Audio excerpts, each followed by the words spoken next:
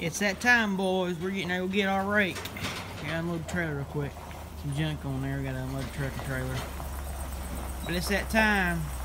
Getting ready to get our new hay rake. So I'll catch y'all on up there in a little while. Let's see. Bow, bow, bow, bow. I don't think I want to bend my new rake. No. It's already got some problems. I need to add to the pile.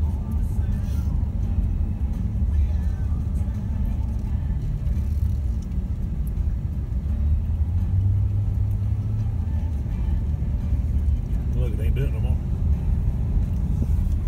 Truck's doing some funny shit.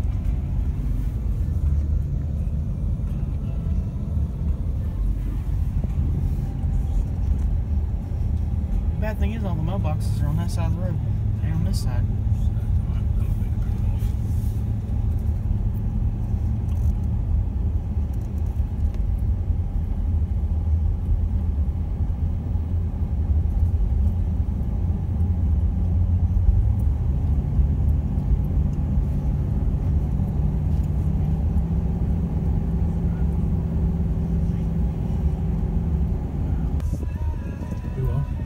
Successful mission number 1.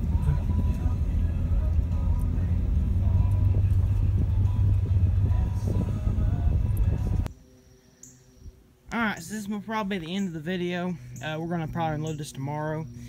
But this rake basically going to need all 4 new tires. It's probably going to need all the U-joints replaced in this, or probably just replace the whole thing because this is bent and we're going to have to grease up the gearbox. But this whole thing in here's got a lot of play in it. I mean, you can tell that's not normal. So that's probably going to get replaced. All new tires. The tines and everything's really good in it. The crank up and down just needs to be washed and greased. This thing will be getting repainted completely, and all new decals and stickers, or decals. It's got the dolly wheel in the front, which you need those on hills and stuff around here. So you can tell they need to be aired up for now, and then put new tires on them later. But yeah, this is kind of the first feather in the cap, I guess you could say, to the haying equipment we're going to be buying around here. I got a lead on a disc and gravity box. We'll see what happens. But Papa's got set. I think I've stated that before, but he don't use them, so I'm thinking about buying them off of him. So anyhow, this rake ought to be a really good addition to the fleet, I guess you could say. I said it's going to be some TLC done to it, but we got almost 2 years to do this.